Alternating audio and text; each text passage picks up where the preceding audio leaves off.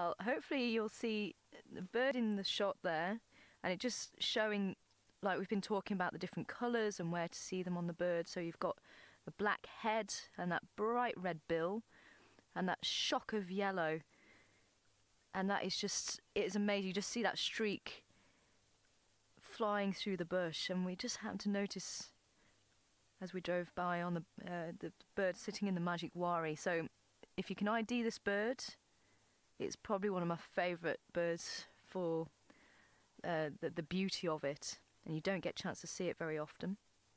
Highly territorial. Oh, are you going to come and say hello?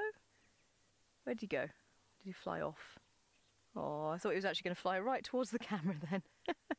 So hopefully you had a nice view of him. But, oh no, he is still there. Yeah, well done. Say highly territorial. They've actually got quite a liquid call, and if you play that call, they will actually come in and try and work out where the rival male is.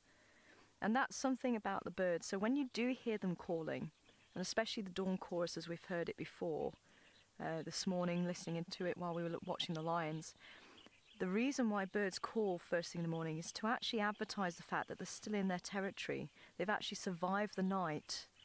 Oh, hello.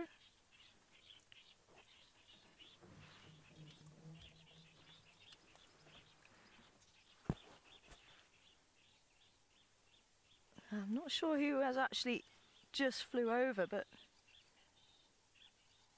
they're not happy about something. I think it's an appelis that's actually calling.